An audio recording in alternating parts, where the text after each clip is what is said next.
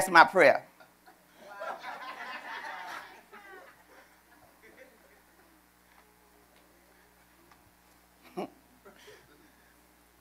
They besought him to touch him. When God touches you, oh, Jesus.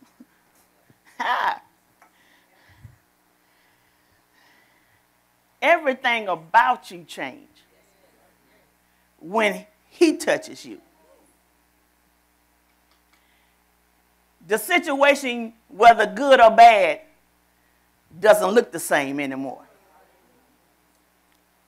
See, it's something about that touch that no matter what you're going through, your mind will go back to that touch. See, because you'll never forget it. You can go get stone drunk, and he'll talk to you while you stone drunk. And ask you what you doing here and why are you here? Why are you here in the cave, Elijah?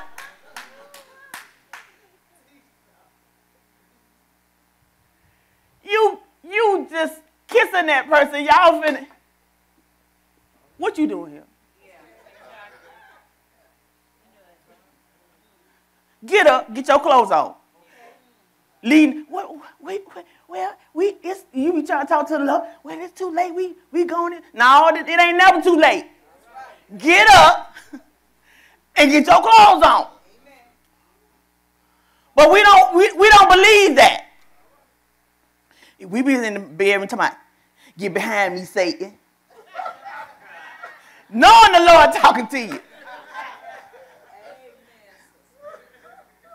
You rebuking the Holy Spirit, wondering why he ain't talking to you for 2 or 3 weeks. All right, I'm just saying. Maybe it's just me. Maybe I'm the only one he ain't speaking to. I'm sorry. He touches you to keep your mind. He touches you to keep your spirit. He touches you to keep your body. And then he brings all those scriptures back to your remembrance. You know your body is the temple of the Lord. Don't do it. You know, be ye holy, for I am holy. Like, really? He just be wearing on you. Holy Spirit wear you out. You can't even go to sleep. He'll meet you there. I said, well, let me go to sleep real early because I know he finna fuss at me. I know we're going to have a long discussion. Now I'm going to go ahead and go to sleep real quick. Go to sleep. He met me there in a dream. Told me, well, if you go this way, this is what's going to happen. And if you go that way, that's what's going to happen. He'll meet you in your dream.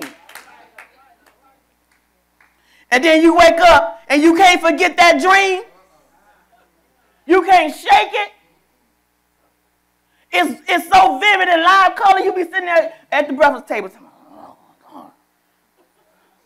Trying to forget it. It's because he touched you. He touched your mind. You can't turn it off.